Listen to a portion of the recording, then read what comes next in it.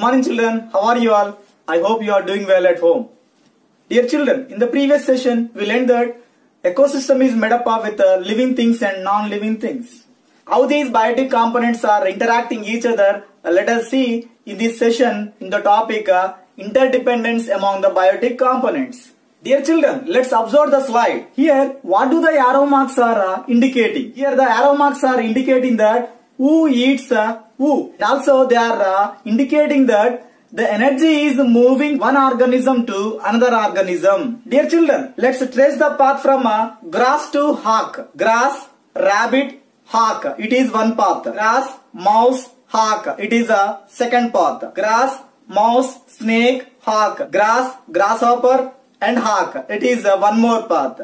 On how many organisms hawk is depending for its food material? Hawk is depending on its food material like grasshopper, rabbit and mouse and snake.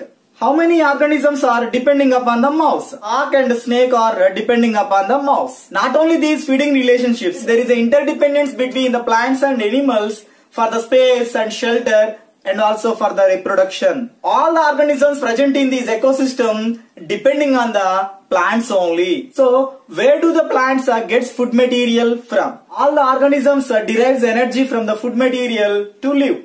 The sun is the main source of the energy for all living organisms on the earth. Plants are trapping this energy and they are preparing their food material by the process of photosynthesis. But whereas the animals do not get this energy directly from the sun. Animals, they are getting the energy from the plants. Some animals, they are not eating these plants also. They are indirectly depending upon the sunlight. So the energy from the sunlight transmitting it to all living organisms on the earth. When the scientists are describing the way how this energy is moving from organism to organism in the ecosystem, they used the term of food chains. There are different feeding levels in a food chain. Here, plants and algae, which is utilizing the sunlight to make the food material, occupy the first level. Some animals which are eating these producers, they are occupied the second level. Those are called as herbivorous animals. And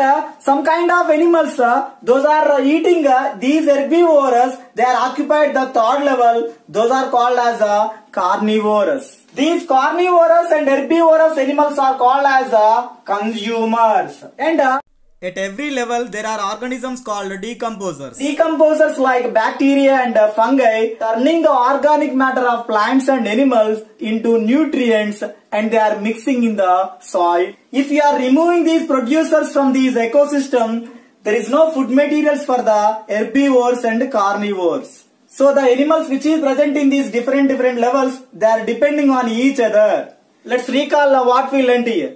The main source of energy is the sunlight for all living organisms in the universe.